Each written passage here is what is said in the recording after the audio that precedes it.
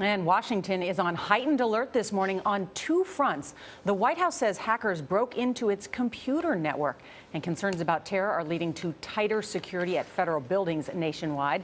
CBS News national security analyst Juan Zarate served under President George W. Bush. He's in Washington. Juan, good morning. Good morning. This is a pretty broad policy. I mean, we heard the Secretary of Homeland Security say there's no specific threat. So why this heightened security? That's right, Nora. There are no active plots that triggered this warning, but what you have is a general concern about the threat environment writ large. You have the Islamic State calling for attacks in the U.S. You have flows of foreign fighters in and out of Syria that are hard to track. You have the Canada attacks and, of course, the Hatchet attack in New York that we witnessed, and a broader concern that you may have copycats or lone wolves that are inspired to attack, in particular, federal buildings. That's why you've had this announcement. There's a lot of federal buildings in D.C., Juan, close to 10,000. So what are they looking for? Gail, these are federal buildings, not just in Washington, but around the country. And so what authorities are going to be looking for are any intelligence threads or threats pointing to an active plot. They're going to be looking at suspect individuals who may present a risk.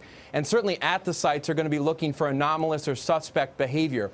They're going to vary their security as well to try to throw people off if they are, in fact, trying to target federal buildings.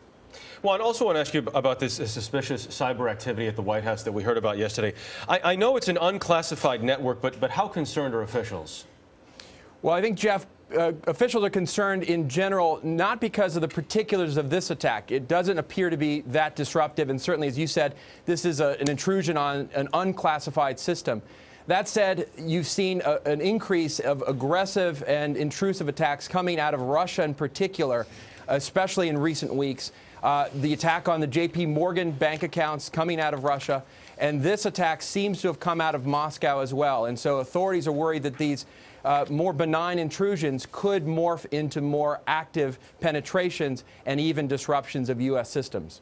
All right, Juan Zarate, we thank you.